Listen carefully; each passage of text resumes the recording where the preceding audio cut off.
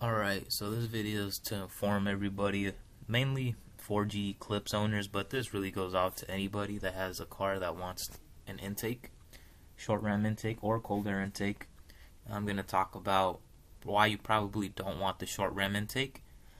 And yeah, so first I'm mainly going to focus, like I said, on the 4G Eclipse, which has right now has the K&N intake and the injen intake, and that's basically it. They had a AEM, but that's discontinued and no longer available. Good luck finding those.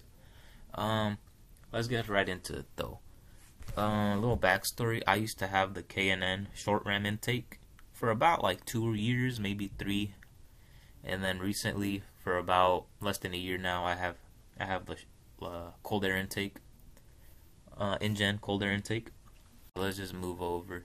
The problem with the short ram intake, honestly, this is the AEM intake. I didn't find a good picture that was not black and white for the K&N, but I had a K&N and it basically looked just like this on the right, only that this air filter was a giant red one instead, and the tube was actually a little thicker and red also. Yeah, and then on the left I got this one's actually almost exactly like the one I have, but my injen, I got the black, all black. I didn't want the polished silver or whatever. I didn't really care about the color, honestly. But the problem with the 4G Eclipse and this short ram intake, as you can see right here on the right side, and my car, when I did it, I had it just like this too, where we don't have anything to protect it right next to the engine, right? Usually if you have a short ram intake, you want to have a little cover here to at least block out the heat a little bit. Ultimately though, it's still gonna get hot in there, that's what happens. Your engines run hot, and then it's just, as soon as it heats up and you step on the gas, all that hot air is going to go straight into that air filter, right back inside that engine, and you're actually losing a lot of horsepower.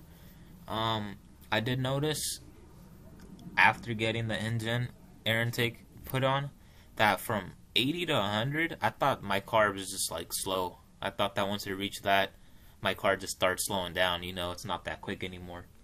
Until I upgraded to the injen cold air intake right here on the left, I immediately noticed that when I pull from 80 to 100, it still feels like it's pulling, and that's definitely, I'm 100% sure it has to do with the fact that the short ram intake was getting in too much hot air.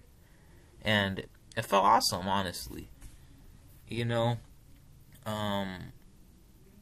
were both, honestly, I don't remember how much I got the short ram intake, but I did do a quick Google search. They both cold air intake and short ram intake for around $400. So if you're gonna pay $400 to lose performance, you're a dumbass. Definitely, the only plus side from the short ram intake that I had was that it just sounded cooler. And even with my current intake, the cold air intake, I will admit that the short ram intake sounds cooler. The induction noise sounds more I don't know how to explain it. It just sounds like it's ramming air into the engine, ramming in as much as it can. And then the cold air intake still sounds like it's ramming in air, but it seems like it's, I don't know how to explain it. It's not as loud, basically. Yeah, here's something though that you could do right here on the left. This is something I should have done, but I didn't do, where you keep the scoop and this little plastic guard to protect it from the heat. The only problem is, I feel like it'll still probably get hotter. Then on the picture on the right, this is actually a K&N cold air intake that they have. I did not purchase it from K&N just because I didn't. And as you can see, it goes down underneath the headlight, which is just like the injen air intake. And basically that's what you want, because if you guys didn't know, which you should know, the colder air is always on the ground, near the floor. And especially in the engine bay, where when the engine's on and it's hot and as you run, that whole engine bay starts getting warm, What happens with warm air? It rises. So if you have your cold air intake on the ground, there's no way for the heat to rise onto the cold air intake. So you'll always be getting fresh air. With that being said, yeah, in my opinion, cold air intake is the way to go.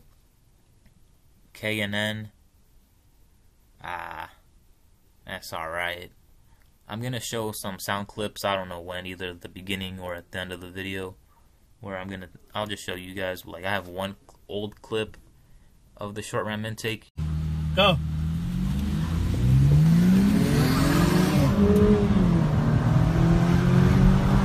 And then, yeah, I got a couple videos about the injen cold air intake.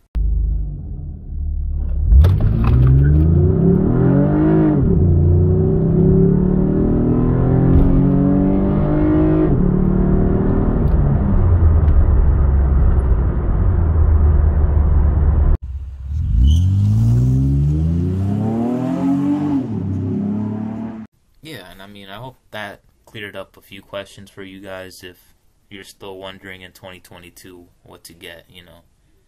But like I said, you know, it's for like a 4G Eclipse owner, so